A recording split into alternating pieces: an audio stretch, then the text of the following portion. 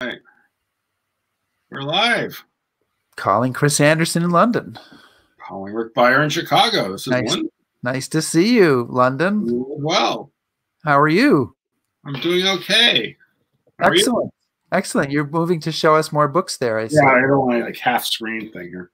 I want to just welcome everybody to History Happy Hour here in the Stephen Ambrose Historical Tours Facebook and YouTube pages, live from Chicago and London, wherever you are. And hi to Jack Sadler and hi to Doreen, who says that Chris is on a different side this week. He's changing it up, Doreen. Chris is always on the other side as far as I'm concerned. So it's they're all different. Hello, Ted and Anne. And we're just going to wait a moment or two before we get started. Who else we have? Ken, hello. How are you? Yeah, definitely give us a hello to say that you're here. And you can use this comment area to pose any questions you have during our broadcast. So, Chris, I think we have enough people. 40 is my minimum. So right. We have enough people to play the now world famous legendary epic HHH Open.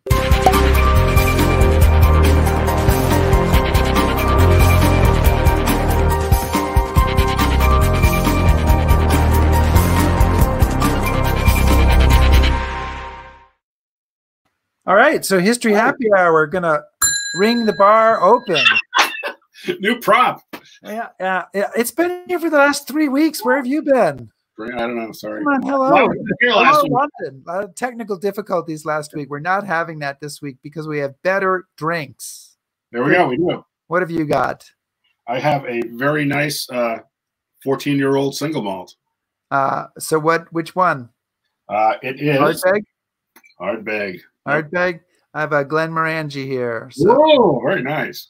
Cheers to that. So I am dressed in my Hawaiian shirt so that we can talk about the Pacific. But before we get to that, we are going to have a quick appearance before our guest historian, Don Farrell. We're going to bring on the boss. It's not Bruce Springsteen, I'm sorry, but it's the boss of Stephen Ambrose Historical Tours. What? Hail to the chief. Yes, I should be able to play that. We have Yakir Counselor with us. Yakir, how you doing? Very well, thank you. Thank you. Excellent. I got a beer today. That's Abbé Lef is a great Belgian beer. I know it's Chris recommended to me a long time ago somewhere, so I still drink. Good beer in a pinch. I know that one day we will do the War and Beer. Hopefully, yes. We'll get Roll of Beer in History is a War and Beer. Yeah. Also, coffee is another great topic. So I'm not an oracle. Okay, Chris. Well, let me ask you a question though. The reason we brought Yakir on is to we fight to talk is to we've gotten some questions from folks who are watching about what's the prospect is for tours restarting at some point. They will restart at some point. Exactly what that point is, I'm not sure. Even Yakir knows, but we asked him to come on and tell us what you do know, what you can say. Well, I will try to minimize my lies or my incorrectness. I'm not an oracle, but we have a lot of restriction at the moment. So I'll mention that European will not let American in group travel to come. Northern Mariana will not allow us to come right now. Japan is not allowed American to fly in. So we can't really travel now. Those restrictions hopefully will lift in the next few months everywhere. So, whoops, wrong button there. So you're thinking that that possibly there is there anything possible to happen this year, or is it all at this point looking to next year? Well, one thing that we are still planning this year, and we hope it will happen, is Hiroshima. We hope that we can run the Hiroshima that was supposed to run in March. I'm sorry. We hope to run it in October. If the Japanese government allowing us to come on Hiroshima and travel with restriction lift, then we will travel in October. Not guarantee, and we have contingency plan to run in March what we cannot run in October. So it will be a year late, not just 7 months late. The other thing is domestic. Maybe we feel like domestic travel will be more inviting for our customers, like going on a Civil War tour or Revolutionary War tour or Lewis and Clark tour. In general, domestic tour can be more inviting. People who are a little older don't want to get sick outside of the country, but okay to be in the US, can choose to travel locally. And other than that, it's group travel. Individual travel may open early, and people will see people traveling. They may travel themselves individually, but we have to remember that group travel will come after individual travel. We are sitting in one bus for 2 weeks, 30 of us. We want to feel safe. We don't want to lose people on the way, and we don't. So it will take a little longer for group travel to open than individual travel. Well, you can confirm this, but I think, you know, what I've been getting here in London is that we want to travel, and we want to travel. But it's a question of these governments have to open up these places for us. So even now, if a plane load of Americans lands in London, you're stuck at Heathrow Airport in a hotel for 2 weeks. Yeah, I cannot go see my mother. I fly to Israel. I have to stay 2 weeks in a hotel. You know. So, but I mean, I think, you know, what Rick and I would like to hear, and I'm sure our guests would like to hear, is we're kind of committed to, you know, getting back on the road as soon as these restrictions get lifted up, right? Well, I keep staff in the office. We keep at least 3 of us always on the phone and answering email, preparing to open the day it's open. We will be landing. We will be, how do you say it? Landing, running. Yeah. Hit the ground running. Hit the ground running. We're ready. I mean, we have staff in the office every day answering the phone and doing emails. So if we were summing up, we might say there's a possibility, a hope of Iwo Jima this fall, possibly some domestic this fall, and really no reason to believe at this point that we can't restart the full slate of tours next year. Right, exactly. It's actually, yes. Depending on the future, because we're not prophets. Right. If people want more certainty, they can just move what they have for this year to next year. They will get more certainty. Well, Yakir, thank you. Thank you so much for joining us and for answering that question. And I'm sure that folks appreciate kind of getting the word, and they can, of course, check the website, check the Facebook page, and call. So thank you so much, Yakir, and enjoy the show. Thank you. I will. I can't wait for Don. Yes. Well, we can't wait for Don either. So we should probably bring on, we can say hello to a few more people, though. John Conway, Ross Wilson, Gene Templin, Sean Lockheed, Derek Reynolds, Audrey Martins. We have a whole crew of folks here. Scott Hansen. Michael, I'm not going to pronounce your last name, Michael. So Barb, I'm not going to pronounce Barb's last name. So Skarzinski. Okay, I pronounced it. Fine. Okay. And but did you notice I'm dressed I did, yeah. Hawaiian shirt, and that is for our topic today. Do you want to introduce our topic and our esteemed guest? Our esteemed guest this week is Don Farrell. Don is the Dean of Historians in the Northern Marianas. He's written everything there is to write about what's happened in the North Marianas. He was the person that kind of started showing me around the islands. Don forgets more each day about what happened on those islands than most of us will learn in a lifetime. I'm not sure that was a compliment, Don. It was. No, I was saying he just knows so much. But most importantly, he's been a really good friend and a mentor to me. And he just knows so much.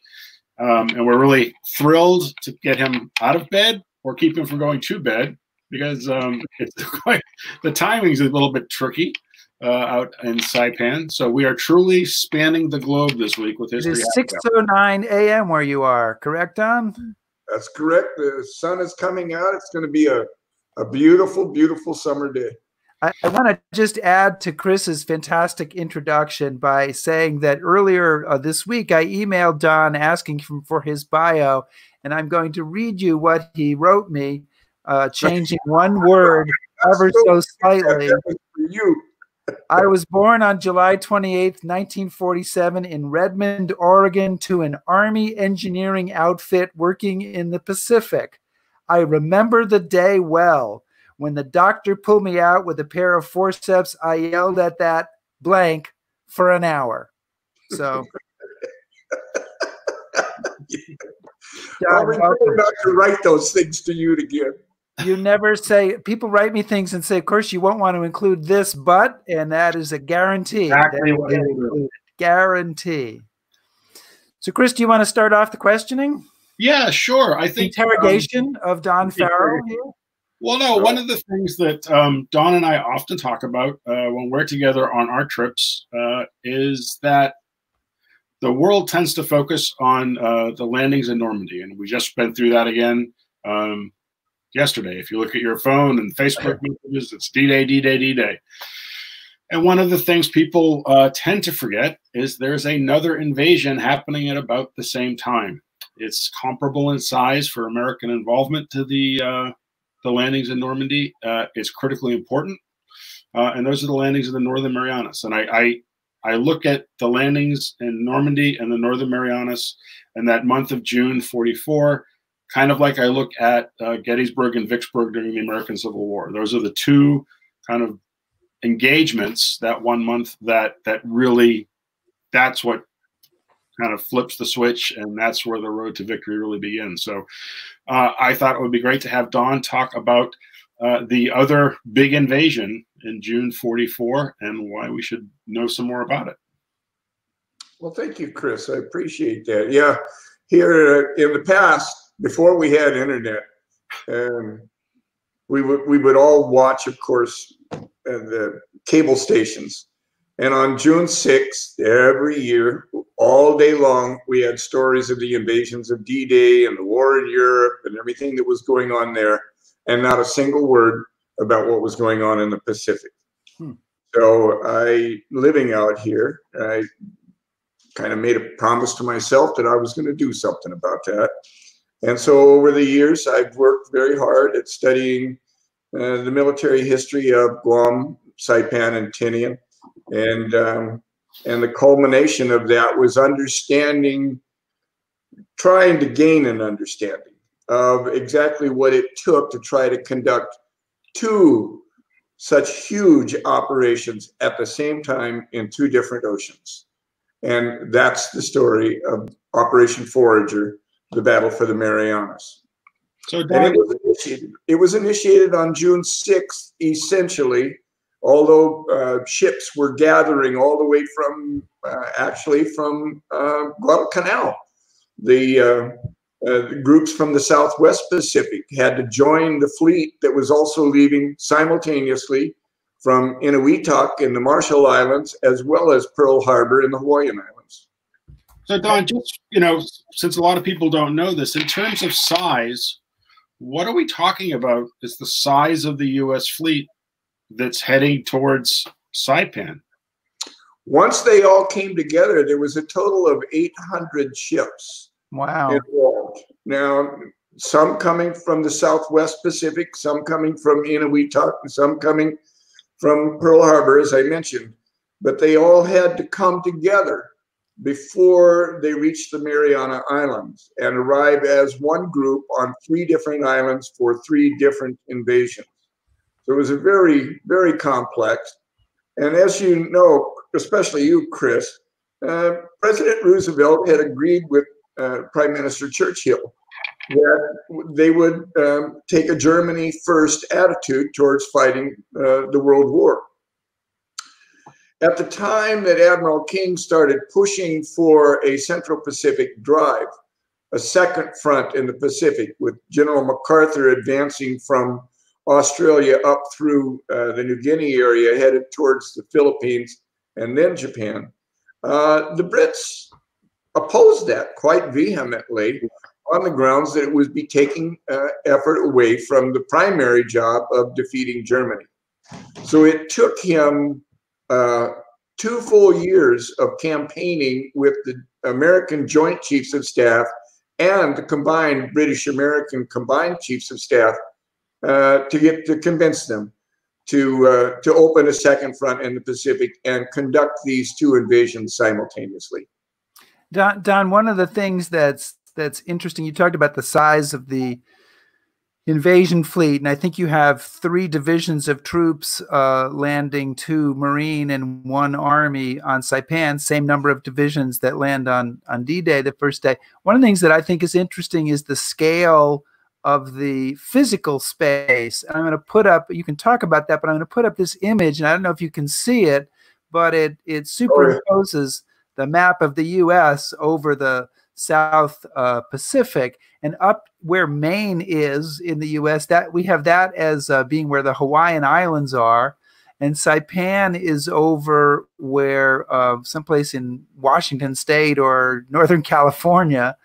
Tokyo's up in British Columbia someplace. Chris is upset because London's not here at all. On the map.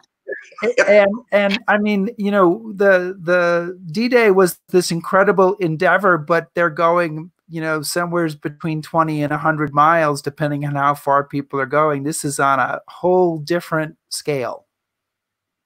Yeah. No, that's very well done. Did you create that yourself? I stole it from the internet, Don. That's what I do. You did not. I totally did. Are you serious? Absolutely. No, that's an excellent comparison. Yeah, the logistics were the big problem in every area you can imagine. Admiral King did keep his commitment to the President's Atlantic Charter, in that he assured that there would be more than sufficient ships from the American side to participate in the Allied invasion of Normandy. He did that first. So he knew that he would have had to have fulfilled that pledge before he could ever even ask for the idea of completing the second one. So he had ended up gathering troops and ships from all over the Pacific, with the longest distance being about 3,500 miles from Pearl Harbor to Saipan. And actually, Rick, there were 3 Marine divisions and 2 Army divisions involved in Operation Forager. The 3rd Marine Division was also involved in the invasion of Guam, along with the 77th Army Infantry Division and the 1st Provisional Marine Brigade. Well, and then they have the 2nd and 4th. There's no question that of the 3 people here on the video feed, that I'm number 3 in my knowledge of the battle at Saipan. So I do win the gold, win the bronze medal, but I'll give you the gold and Chris the silver. Thank you. So the other thing, you know, when Don is talking about this, I think it's important for people to remember, if you've been to the map room at Suffolk House, when we talk about D-Day and we talk about the logistical difficulties of having all the ships come together south of the Isle of Wight, that place called Piccadilly Circus, before they launch the invasion. So they have to time all the landing ships arriving at this one spot in the English Channel at the same moment to then go out and attack. Well, we're doing this in this operation, but the ships are traveling 3,000 plus miles, and they have to bring everything with them.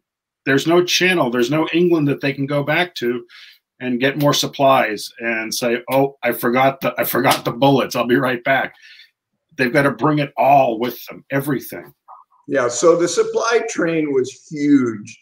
Just pulling these giant concrete barges full of fuel oil for the ships is that they created gigantic concrete barges that they filled with fuel oil and drug along with the fleet to be able to refuel the fleet along the way, and timing it, because they had to have more than one. And as Chris said, they get out here to fight the battle, and if somebody forgot the toilet paper, that's trouble. Yeah. So it was a logistical nightmare for everyone involved. And keeping in mind that this was all done at a time long before computers and laptops and cell phones. This was all done pencil and paper. And we have a number of questions that have been put forward. I don't know if we can get to all of them, but this one fits into what we're talking about now. Was there pressure to delay Saipan until after the Normandy landings? And obviously it took place a week after, which is essentially the exact same time. Was there anybody saying, no, you really should wait until July or August or fall? In the beginning, there was, right? But with the advent of the B-29 and the ability to use the B-29, which, by the way, was supposed to go to England, right? But in 1943, there weren't enough planes around. And so General Acre, in acting out of London, decided to never mind and go with B-24s and B-17s. But the advent of the availability of B-29s caused the Joint Chiefs of Staff and the Combined Chiefs of Staff to agree to move forward with the invasion of the Marianas at that time, despite some news from England that they didn't really want it to happen until later on. So remember that one of the other byproducts of this, of course, is that the whole southern France landing is thrown out the window until much later that summer because there aren't enough ships. Yes. And part of the reason for that is you're launching the two of the biggest our landings, yes, amphibious operations in history in the same month. But there were so many Americans clamoring to get a punch back at Japan because of Pearl Harbor, especially the West Coasters. And there was a lot of pressure on the president to come in with something that would help both China and Russia on their end, because we had delayed so long for this creating the second front in Europe, right, to take the pressure off the Soviet Union. So all things considered, it worked out, and it worked out well. Can we talk a little bit about the Battle of Saipan? I mean, I think that people are familiar with Iwo Jima, they're familiar with Okinawa. I would say, I'm not necessarily talking about the people watching, but that most people barely even know there was a Battle of Saipan and don't really understand that it was, up until its time, I guess, the bloodiest battle in the Pacific. Can we talk a little bit about what goes on there? Certainly. The Marine Corps was not designed as a land army. It was designed for shock landings, amphibious landings, capturing islands in the Pacific that could be turned into forward air bases that would then be able to support the movement to another island closer to Japan and closer to our ultimate target. The Battle of Saipan, however, Saipan is quite a large island compared to what they had done before at Tarawa and Inuitak, Majuro, in the Marshall Islands. Saipan is a high island. It's mountainous in the middle. It's totally constructed out of coral. The whole thing is a giant, millions-year-old pile of coral. So it's filled with caves and crevices. Great for defenders, horrible for attackers. So it was a very, very large island. The Japanese had been there since 1914 and had done an excellent job of fortifying the island, far better than we knew. The American intelligence had pegged Japanese defenders at 15,000. That's 15,000. Whereas there were a total of nearly 32,000 troops on the island. And because Saipan was the first battle of the three, Saipan, Tinian, and Guam, it upset the entire schedule for the whole event. And the Japanese were well dug in. They knew very well that we had the B-29. As a matter of fact, on our invasion day, June 15, 1944, B-29s that had flown all the way to India, crossed the hump into China, made an attack on the Imperial Iron and Steel Works at Iwata on the same morning as our troops landed on Saipan. In essence, General Arnold, commander of the 20th Air Force and all B-29 operations, made a point to Japan saying, we are going to capture the Marianas, We are going to put the B-29s on your doorstep, and they will be bringing you a load of bombs daily. So it was a hugely significant, very difficult battle. It lasted twice as long as expected because they had twice as many defenders as expected. And as you mentioned, it was a horrible and bloody battle. Oh, there's some of our friends at one of the tanks up at the Isley Airfield on Saipan. So just again, to kind of give you an idea of the intensity of what we're talking about here, the largest tank battle of the war in the Pacific. And that tank you saw in the picture, yes, probably one of the survivors. So yeah, shortly, D+1, I think, Don, it's 44 tanks. That's it. Try to take the Marines out. The other thing is at the end of the battle, the largest banzai attack of the war. Again, depending on the account you read, they think somewhere 3,000 to 4,000 Japanese come streaming down the island to try to eliminate the Americans. And to give you an idea of just how intense that is, one battalion of the 105th Infantry Regiment, so it had been a New York National Guard unit, they earned 3 medals of honor on that evening, trying to stop that banzai. It was a predictable event. General Holland Smith, commander of all Marines, had warned everybody 2 days before to pay attention that the Japanese, once they know they've lost, have a tendency to conduct this final banzai charge, take 7 Americans for 1 Japanese life, and try to bleed us to death. Their entire game plan from day one had been based on the concept that America doesn't like long wars, that they had given up on World War I early and signed an armistice with Germany in November 1918. And they expected fully well that the Americans would do the same thing as long as they killed and wounded enough Americans to cause the American public to say, do we really need to go fight those? Do we need to fight all the way to Tokyo? Can we make a deal and get out of this and bring our boys home? And of course, they had irritated, to use a polite term, the American public so badly with the Sunday morning attack on our fleet at Pearl Harbor that the Americans had nothing to do with that. They were fully convinced that, first of all, President Roosevelt, followed by President Truman, were absolutely correct, that the Japanese military machine had to be annihilated. And unfortunately, because the Japanese would not surrender, and they had many opportunities to say, we know this isn't going to work, boys. We ought to get the best deal we can and get out of this. They fought on and caused the death of tens of thousands, hundreds of thousands more Japanese, not only military, but Japanese civilians who suffered through the strategic air bombardment of Japan from the Mariana Islands. There's so many. If you gentlemen don't mind, may I join your happy hour? Absolutely, you're supposed to. That's required. Thank you, sir. But, see, I was waiting, Don. I saw that coffee cup. I was like, what's going on?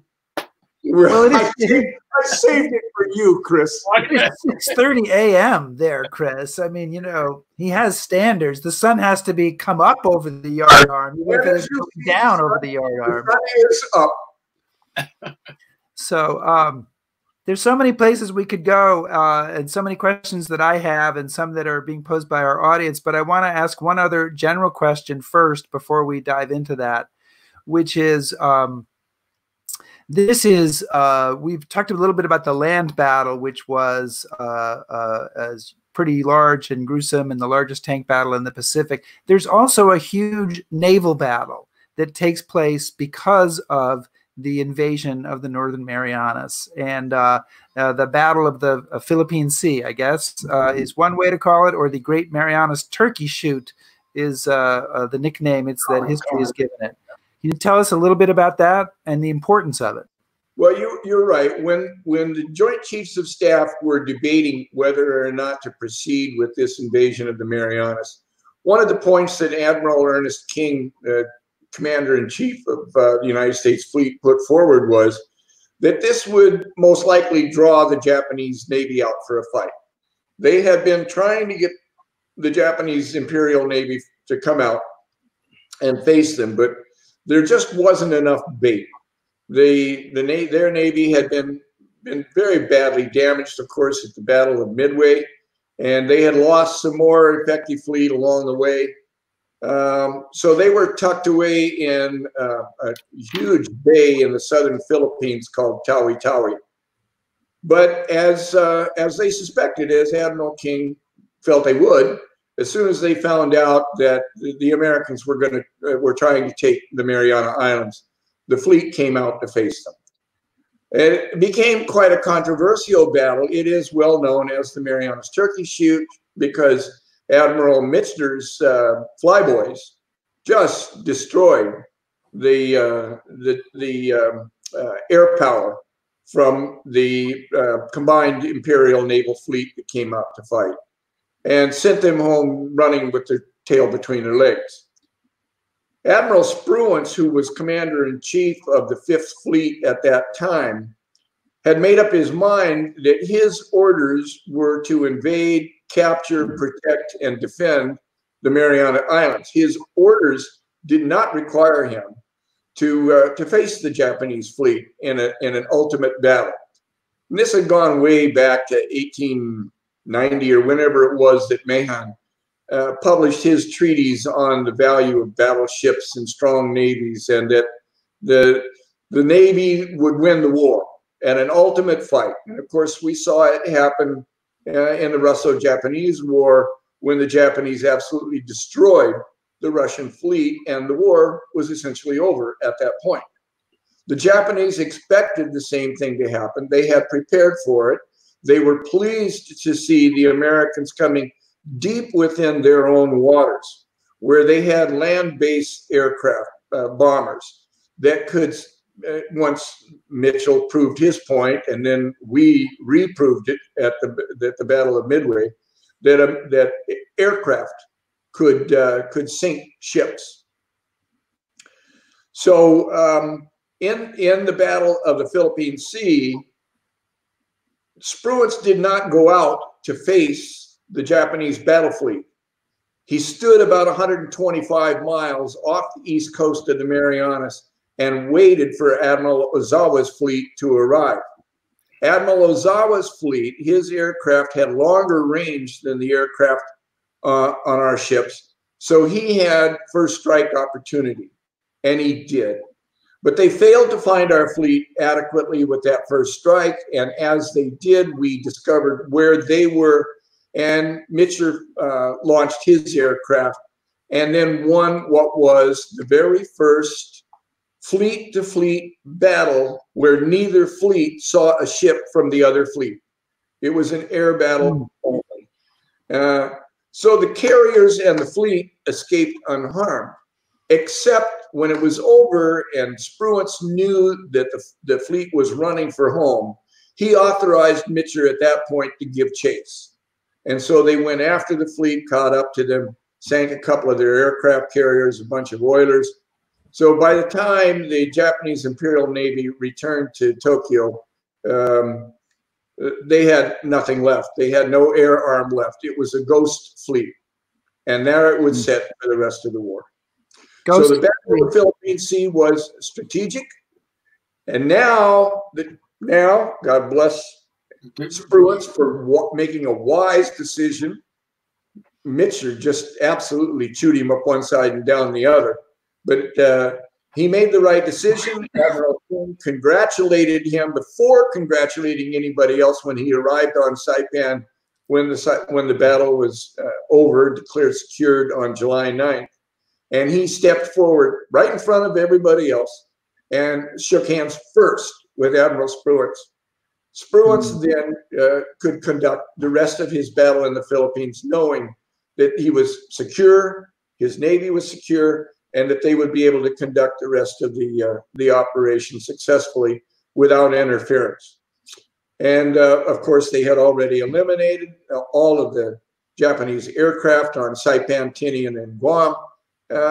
And now the Japanese defenders on Saipan, after June 20, knew that their cavalry was not coming over the horizon.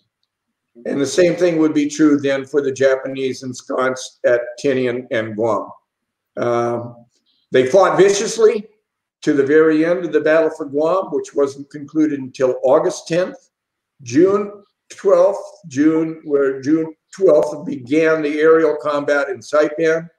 The battle for the Marianas was not considered secure until August 10th. So 3 full months of combat, and a lot of dead Marines, a lot of dead soldiers. So, yeah, Don, one of the things I wanted to kind of bring up, because I know we've been getting a lot of questions sort of about this topic, and try to wrap them into one, but one of the features of the fighting is it's kind of the intensity of it, and the animosity between the two sides. It's vicious. I've always thought that one of the reasons for that was that the Japanese defending Saipan knew that we're getting very close to home now. That there's Japanese civilians on Saipan. It's in their defensive perimeter there.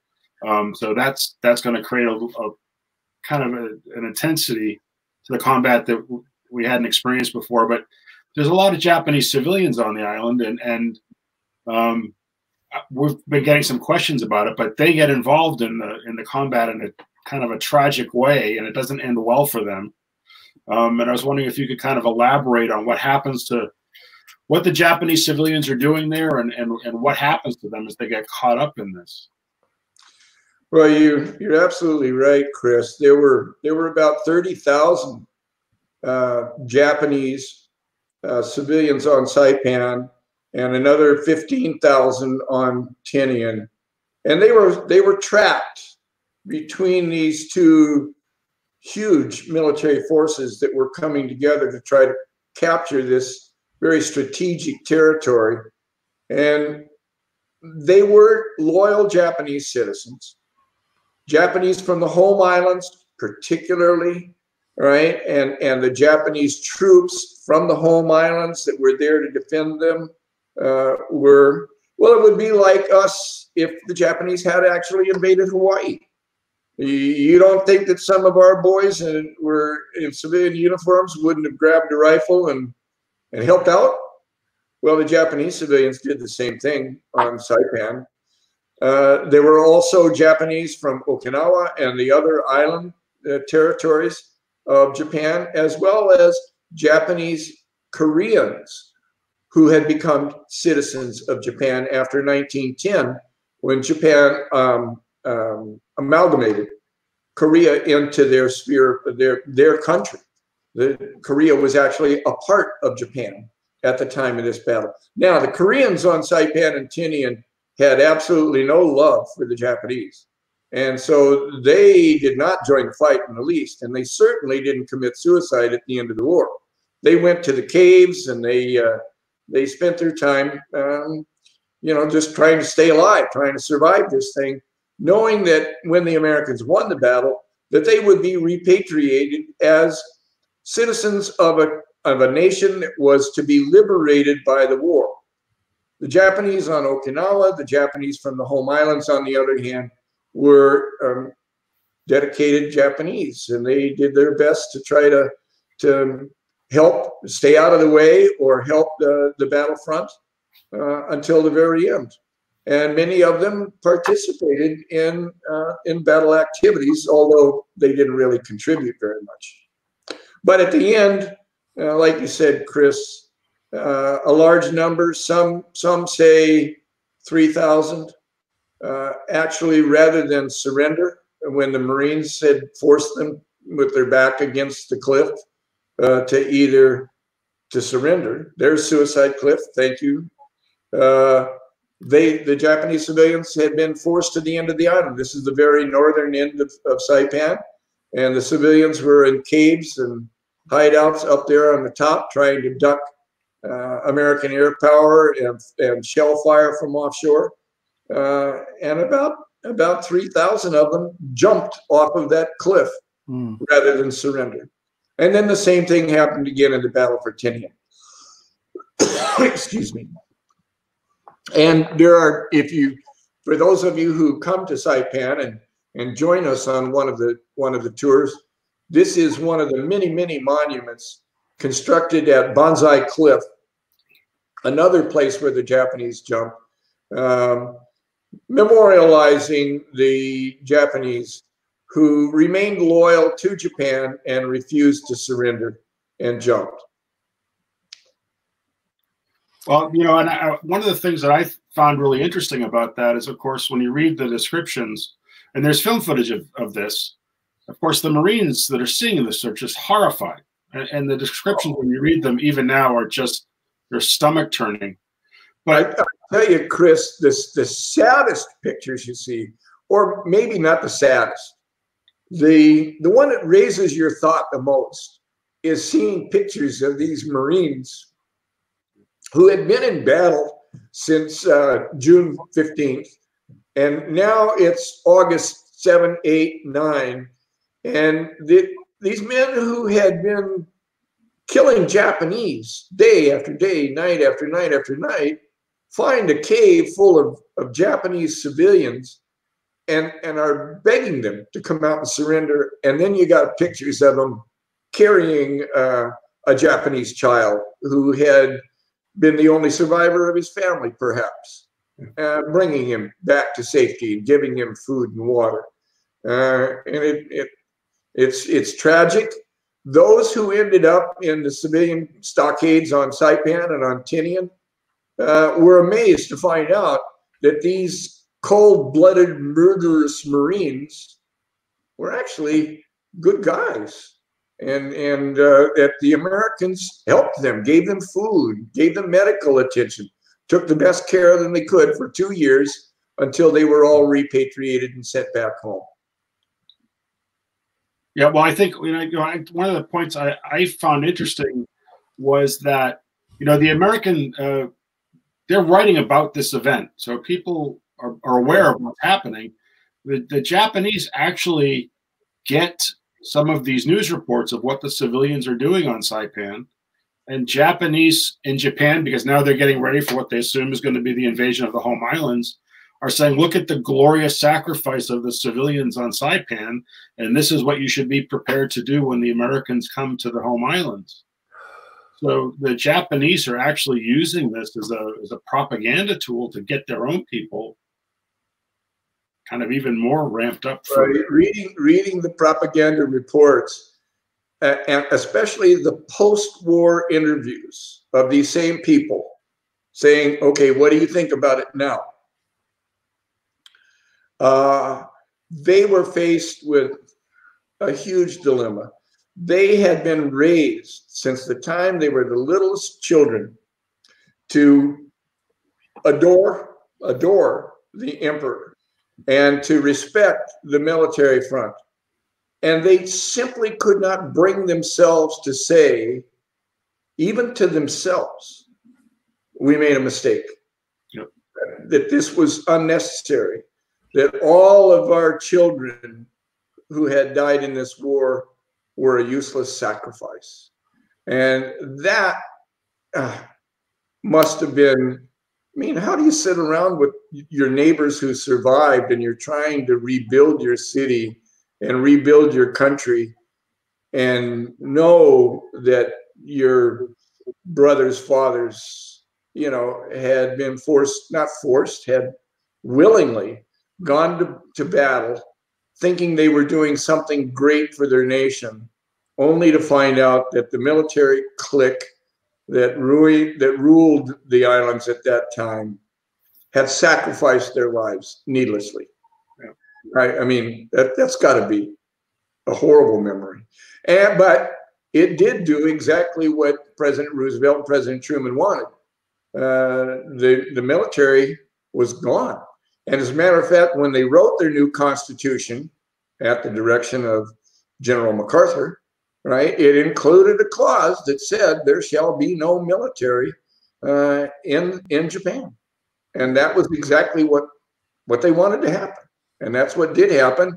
And that's why we have spent now, how many, 75 years in a very solid alliance with Japan. And it is the cornerstone to peace in the Pacific. You know, I wanted to shift the topic slightly based on one of our questions. The invasion of Saipan is led by a great Marine general, Holland Smith. The Army division on Saipan is led by a general named Ralph. Smith.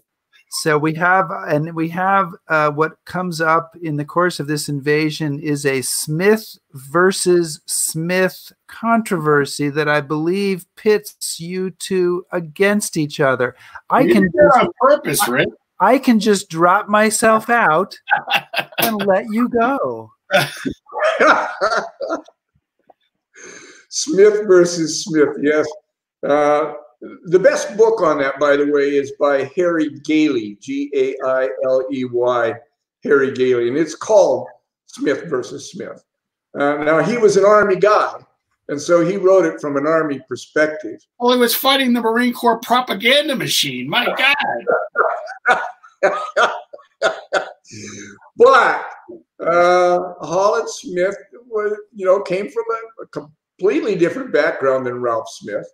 And he had a Marine's attitude. The Marine's attitude is, yes, we'll lose a couple of more extra guys in a frontal assault without all of the artillery and everything behind us, but we'll get the job done faster and therefore save more lives in the long run.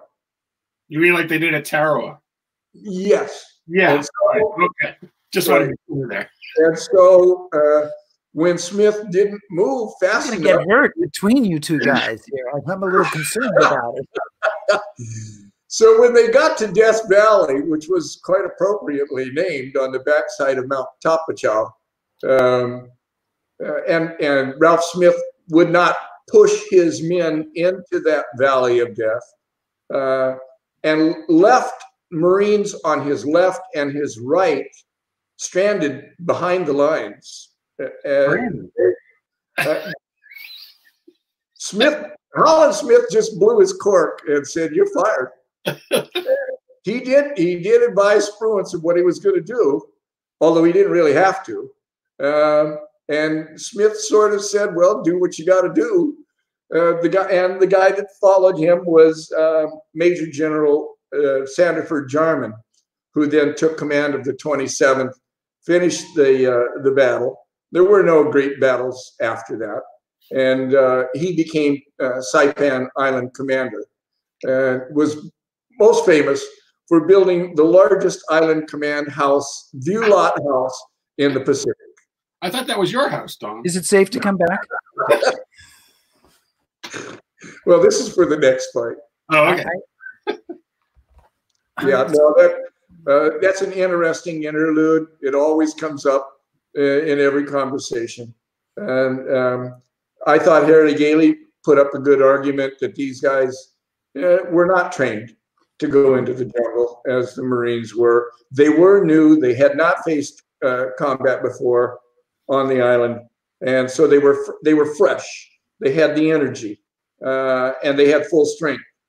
So pulling back the Marines a little bit and pushing the Army into that was the appropriate thing to do. It was more than that particular Army unit. As Chris said, they were a National Guard unit, right? They were not ready for jungle warfare.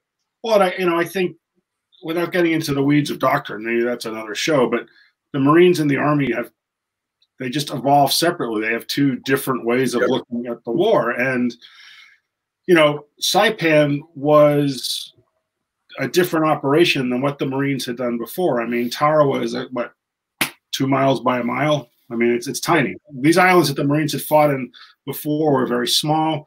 You can be very direct. There's not a lot of room to maneuver and shake things out. And they're commanding smaller forces. And when Smith is commanding 3 divisions, no Marine had ever commanded anything that large before. Yes. Yep. And the Army is saying, well, we've trained generals to command divisions and corps and armies. And it's not the same thing as commanding 12 landing craft hitting a beach. It's a different kind of thing. Yep. So there's that problem. Then the other problem is as the plan is being developed, which is all kind of done on the fly, Smith has given clear instructions to the 2nd and 4th Division about what they're supposed to do, what the landing plan is going to be. And then he kind of looks over his shoulder to the 27th Division. He goes, "Oh, you just follow along behind us." So the Army staff is having to constantly develop plans, and they don't even know exactly what they're going to be doing when they get there. They were not intended to be part of the landing at all. Right. They were never supposed to leave their ship. So all of a sudden, when the combat gets very intense on the island, they're just kind of thrown in. They haven't been briefed. They don't have a plan. Yep. They're just kind of thrown in piecemeal. And well, what had happened was when Spruance found out that Ozawa was coming out to fight, he was forced to make the critical decision on what to do about the rest of Operation Forager. Tinian and Guam had not been approached yet. I mean, they were under naval bombardment, but there was no landing scheduled there. And the battle for Saipan was only supposed to take 10 days. They felt that 2 divisions, the 2nd and 4th Marine Division, were more than enough to handle 15,000 Japanese. But now, all of a sudden, on, I believe, June 17th, after 2 days of battle on Saipan, Spruance finds out Ozawa is coming out to fight. That means he's going to have to get out of there and go out and defend the island against the approaching Japanese Navy. To do that, he felt 2 things had to happen. One, he had to commit the 27th Infantry Division to the fight, because he knew by now they had more Japanese on the island than what was anticipated, twice as many more. And that he needed to get enough supplies on the ground to be able to support the Marines who were already on the ground, plus the Army that was going to be landing, while he went out to face Ozawa, not knowing how long that battle was going to take or what that battle was going to constitute. So the battle for Guam was postponed for 5 weeks so that they could bring another reserve division, another Army division from Hawaii. That's the 77th Army Infantry Division. That took 5 weeks. During those 5 weeks, the most atrocious activities took place on Guam. That's where the great majority of all the killings and beheadings and, yeah, I mean, it was just horrible, took place.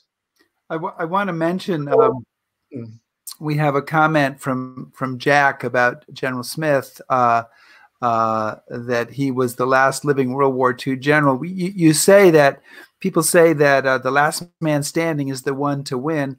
General Ralph Smith, the Army general, lived to be 105 years old. And I'll bet every day he was pissed at Holland Smith. Oh, yeah, absolutely. Absolutely. Just like Tibbets, Paul Tibbets, the guy that dropped the bomb, and his number 2, Sweeney, who dropped the bomb on Nagasaki. Oh my God! Right.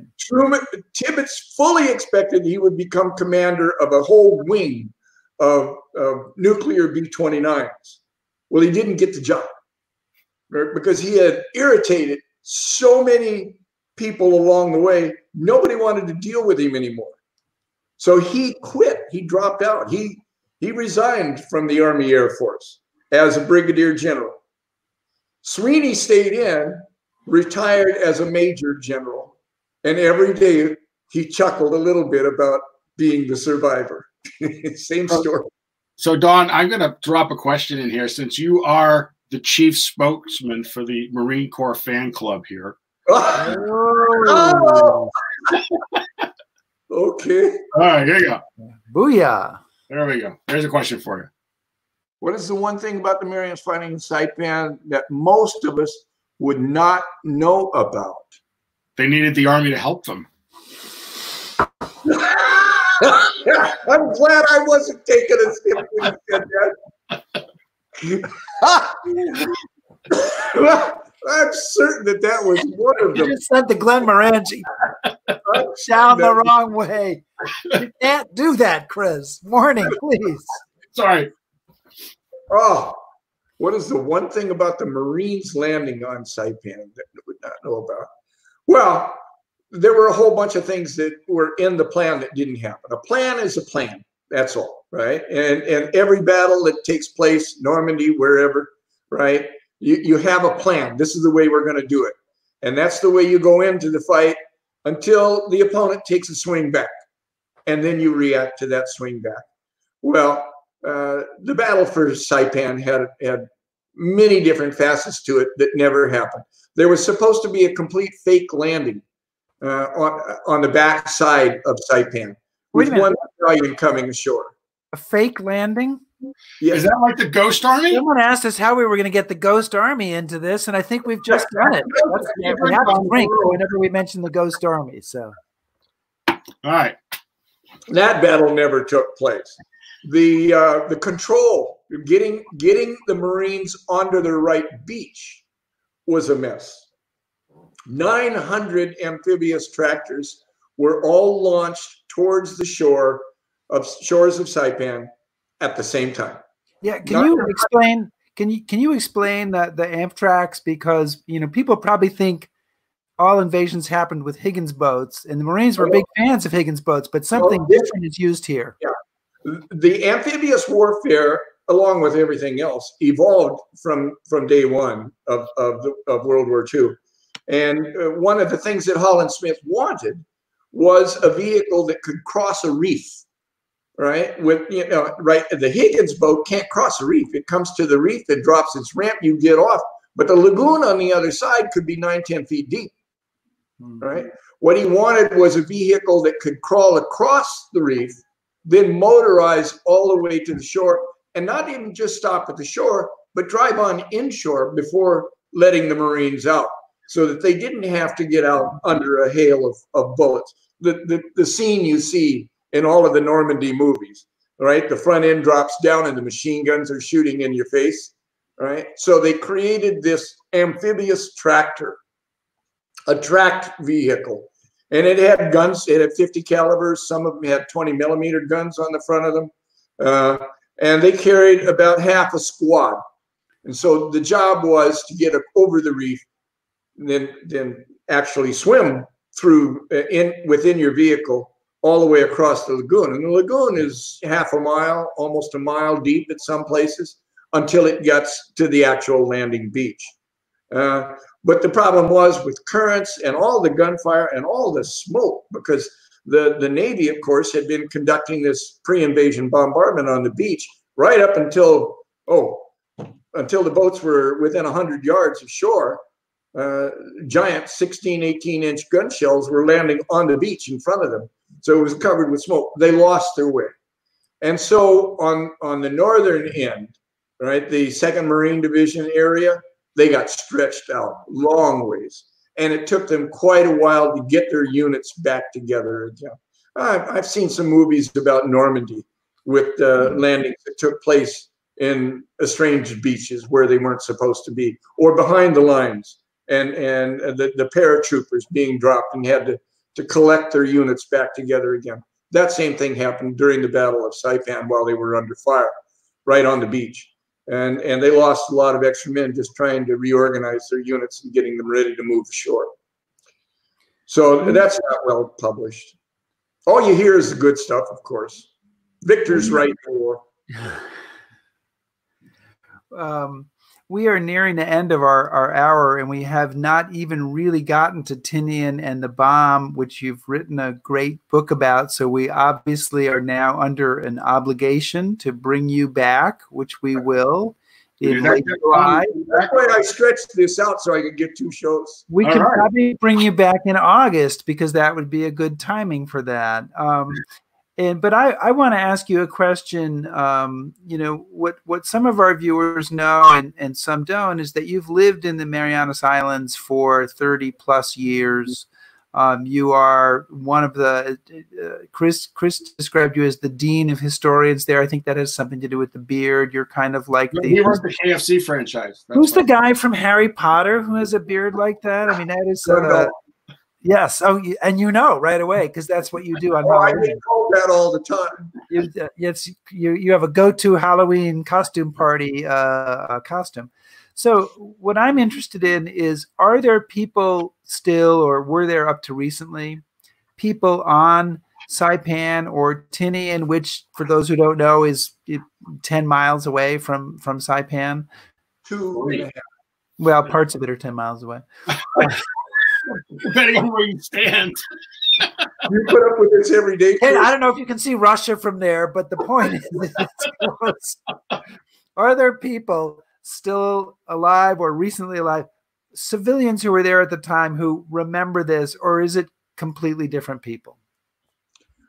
Today, it's mostly completely different people. When I first got here I arrived in Guam in January '77. So my first publications were about the Battle of Guam. And at that time, almost every backyard barbecue I went to, there was somebody in the family who distinctly and very clearly remembered the Japanese and the Marines fighting and what the Japanese had done to them during those 5 weeks. And it took me a long time to develop enough rapport with the local people to where they would sit down and tell some of these stories, especially the rape stories. I mean, it was like pandemic on the island. The Japanese knew that they were going to die. So what the hell, right? Rape a few along the way. And it was terrible. And on Saipan, when I first got here, in the Northern Marianas in '87, there were still many people here who did remember surviving the battle and were able to tell me their stories of how they survived, going into the caves, trying to find water, trying to get their family through alive. And then their 2 years in the refugee stockade before they were allowed to go and begin rebuilding their homes.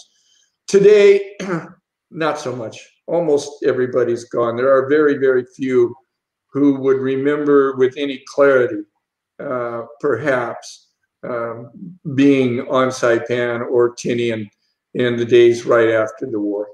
So not very much anymore. And Don, I'm sure there are people who want to know, since you're wearing a Vietnam veteran hat, and some people have commented on that. What era veteran? I never went in. Okay. This was sent to me by a very close friend who was a he did 2 tours in Vietnam, and he had always asked me where was my Vietnam hat, veteran's hat. And I said, I'm not going to wear one. I never went in country. That would be an insult to those who did. Stolen valor. So he finally found this hat and mailed it to me. He said, you can wear this hat. And I said, I will wear this hat, because I do remember the Vietnam era so well. It seems in some degree we're practically returning to '68. I think you've all read that on the we have felt that. We have felt that. So that's why I wear this hat. So Don, we like as Rick said, we've kind of run out of time. So seriously though, you wouldn't mind coming back so we can continue talking about this? And oh, absolutely. We want to continue. If it had not been for the Battle of the Marianas, had the Joint Chiefs of Staff and the Combined Chiefs of Staff said, no, we're not going to open a second front in the Pacific. You're going to go over and join MacArthur, and from there, you and MacArthur, Nimitz, you and MacArthur are going to go to Japan. All right? Never mind all of these Marines that are going to have to die in Saipan, and then subsequently at Iwo and Okinawa. Never mind that. Had they not done that, we would have not had the B-29 forces from the Marianas, and therefore the atomic bomb could not have been flown to Japan directly from one of the islands. Ah, there's the Enola Gay. So we got it in. So seriously, folks, anyway, we'll come back to this in August. Was key to the rest of the Pacific, as Admiral King well knew. It cut the line of communications for the Japanese. They could no longer send troops to reinforce the South. They could no longer receive reinforcements, supplies from the South to the North. And it did exactly what it was supposed to do, gave Nimitz and his Seabees the opportunity to build air bases to take the war to Japan. And from here, it was a hop, skip, and a jump to Iwo Jima and then Okinawa and directly to Japan. It was truly a turning point in American military history. Guys, it is without question the most important battle of World War II that most people have not read a thing about. So we've posted, or we'll soon post, a reading list of some recommended titles. Please check them out. I'm going to put this up. You have to wait till Don's next appearance, but this is his book. The only one in London. Hang on, Chris. We're gonna give you the full screen there. There you go.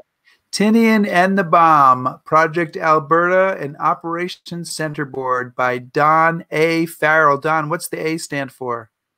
Alan. So I don't like to sing Don's praises too much because it swells his head. And then the hat doesn't fit. But the hat doesn't fit. But it's an amazing book, and when we get Don back, we'll talk some more about it. And Don's beard grows every time he tells the truth, so that's why it's so long.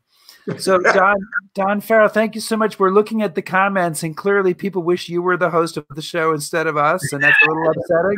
But we will bring you back, and thank you so much for joining us. And I know it's 7:05 a.m., so go have a cup of coffee and enjoy a lovely morning on the island of Tinian. Don Farrell, thank you, Rick. Historian. Thank you for joining us. Thank you, Chris. You guys have a good day. Thank you. Can I tell my joke now? Yeah. So it's time for your history joke of the week. Don't you want a beard like that? I mean, well, I was going to grow mutton chops, but how long would it take me to grow that beard? Well, you have time to check it out. And I know Don can still hear us, so it's okay. I'm all right with that. But I think Yakir should have all the historians grow Don beards. Yakir's still here, so if he's not eating, we can ask him. What do you think, Yakir? You could hear me eating? Yeah. Why didn't you? No, I could see you eating, but I can see you. But the audience can't see you. Oh, don't worry about it. But I did just rat you out. So I have the what you call the roach. The roach beard. Or the bitnik, you know. All right, I'm bringing Don back so he can defend himself, because if we're going to attack his the only reason I wear this is so people can recognize me when I go to a foreign airport. Wait, are we off the air?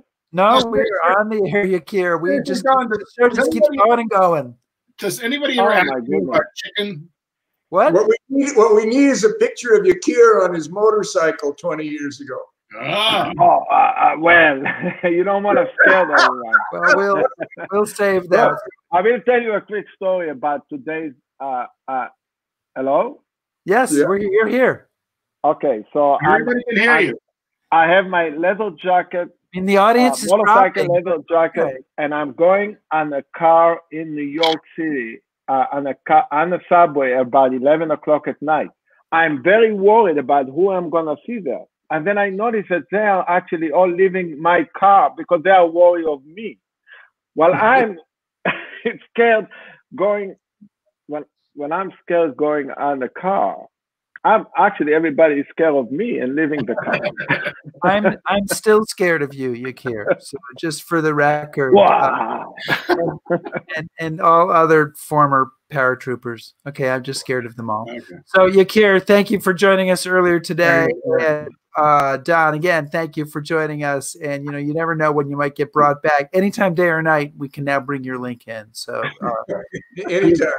Be afraid. Be very afraid. It's Chris Anderson. Give us a joke, a history joke, please. A history joke for this week. I was talking to a veteran of the 27th Division. Yeah. He got really tired of all these stories about the Marines in the Pacific, and he pointed out to me that there were more Army troops deployed to the Pacific than Marines, which is an interesting factoid. Really? Yes. But he told me this. He's told me this story. He said, "I was in many battles, Chris, and thankfully I got through them all and I made it back home.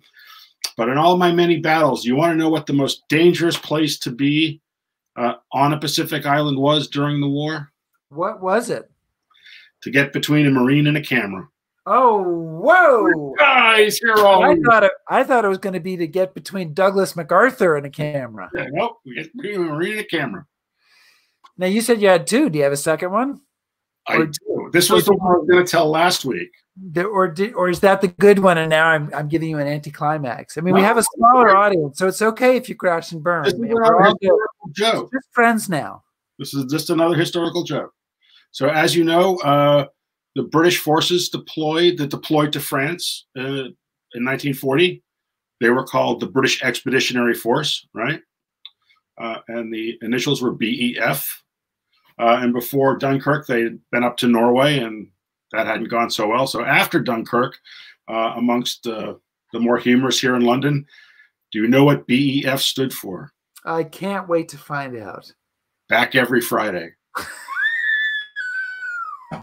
And that can work in the Greek islands and elsewhere. Oh, yeah. It continues throughout. Everybody, thank you so much. The few of you who've decided to stay through to the jokes, thank you so much for joining us here on History Happy Hour. And next week, if I'm correct, I believe we have Eric Schnitzer from the National Park Service talking about the Battle of Saratoga. Many of you may not even know about that World War II battle fought in upstate New York between the colonials and the British. But it's a fabulous battle, and Eric is very knowledgeable. And then the week after that, we're going to talk about Lawrence of Arabia, and we have shows planned throughout the summer. So we want you to join us. Thank you so much. We appreciate everybody putting your comments on and your questions on, and we're only sorry we couldn't get to all of them. But wasn't Don awesome? Let him know in your comments how awesome he was, because he was just a tremendous and awesome guest. And we don't try to end the show. What do we do before we end the show, Chris? We say thank you, which you just did. Oh, okay. And then you hit the button for that explosive ending.